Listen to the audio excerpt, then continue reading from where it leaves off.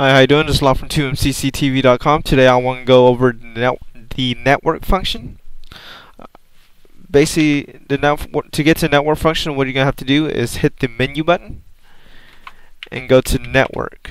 Now the point of the network function is if you want to view your DVR remotely, this is the first step you have to take. You have to go into network function, network settings, network settings, and change your IP address according to what your router is set to.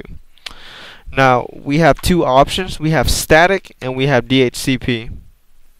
Basically, if you're doing static, you're going to have to input the IP address, the gateway, and the subnet mask manually. So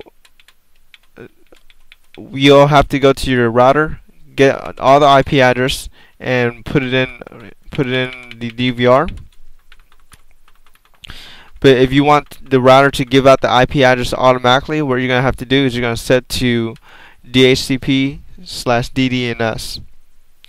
Now this DVR is not connected to a router right now, so right now it's going to give me all zeros.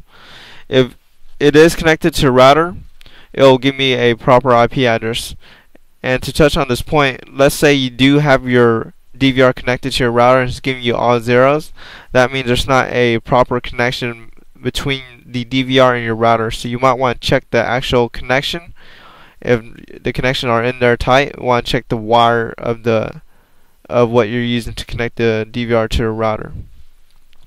And also, what I also want to touch on is the DVR port and the IE port. The IE port is set to 80. If you do change the IE port to, let's say, 8080, you're gonna have to type in the :8080 when you're typing in the IP address of your DVR on a web browser. So keep that in mind when you change that settings. And the DVR port is the main port it uses to communicate between the actual program and the apps. And that's about it. Thank you for watching our video. Make sure you check out our other videos on our YouTube channel and visit our website www.2mcctv.com.